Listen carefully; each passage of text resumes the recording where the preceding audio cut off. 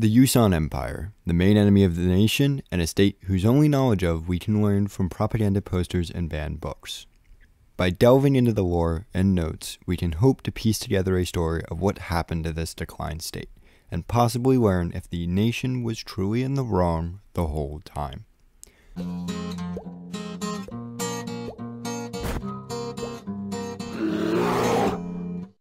To begin, we should cover the history of the empire, starting primarily with its foundation and the empress who created it. The founding of the empire traces back to the Grand Empress. Using her vast bioresonant powers, she created replicas, and she bended all of humanity under her leadership in order to establish her new unified human state.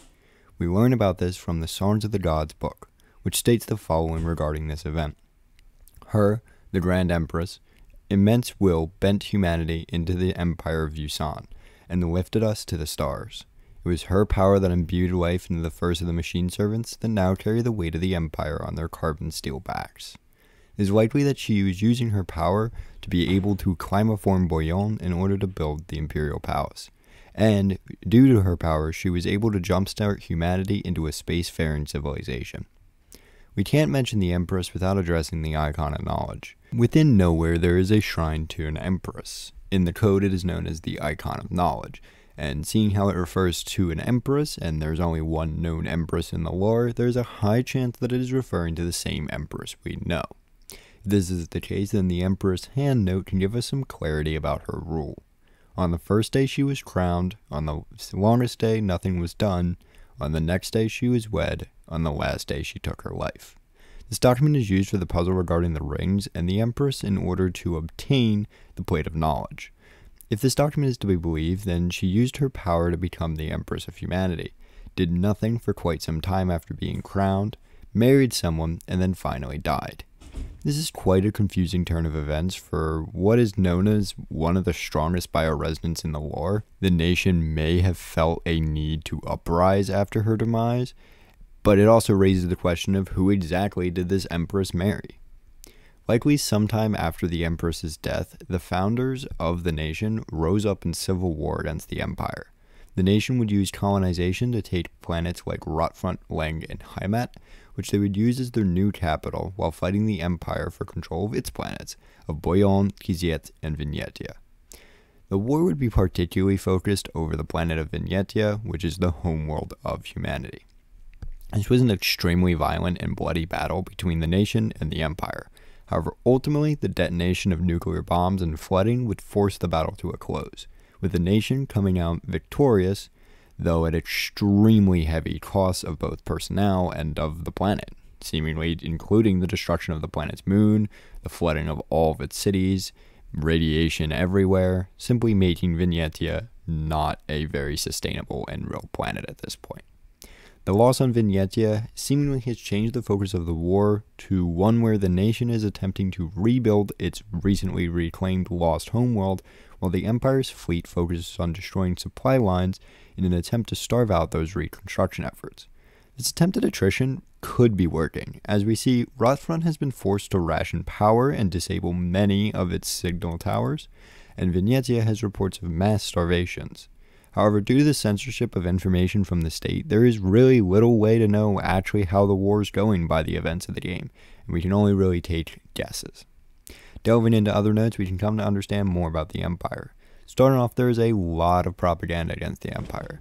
However, due to the author of this propaganda being the sworn enemy of the Empire, this propaganda can't really tell us much about them, but more so just highlights how the nation feels about them and how much the nation really hates them and uses them as a scapegoat to unify its people into different ideas. However, a better source for understanding the Empire can be seen in the Banned Imperial series. The Banned Imperial series is a bunch of old Imperial textbooks that are read by Ariane and can be found within her room. In-game, they symbolize Ariane's affinity for rebelling against the nation.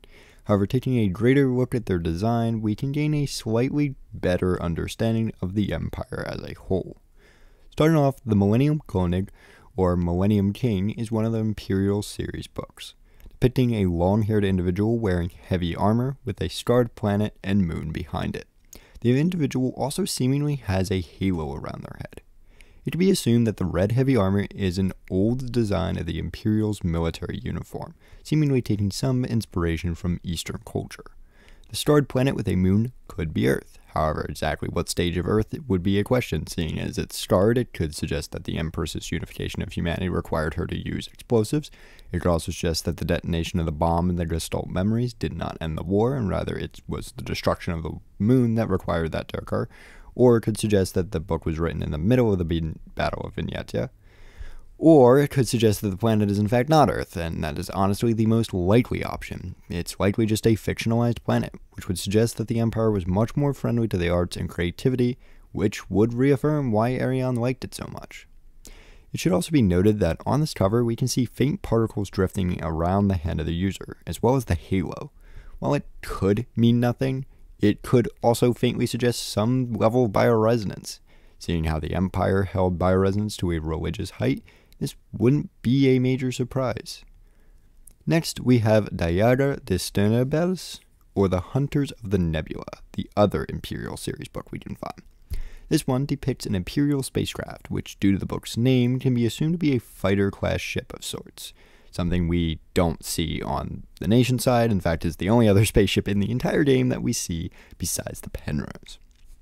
This book could either be a commemoration of the Imperial fleet's activities in a faraway nebula, or really more likely is a fictionalized sci-fi story, which would reaffirm that previous stated statement that the Empire was much more tolerant to creativity in the arts, thus why Arion liked it.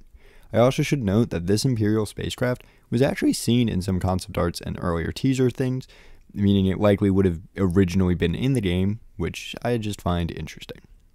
We should also cover the Empire's unique views on bioresonance. Bioresonance is a massive part of the game, and the Empire's opinions on bioresonance can mainly be gathered from the Song of the Gods book, which expresses that their understanding of bioresonance is a more of a spiritual idea that shapes the universe. Within the universe, they believe there are people who can hear, and even less people who can manipulate the essence of the world.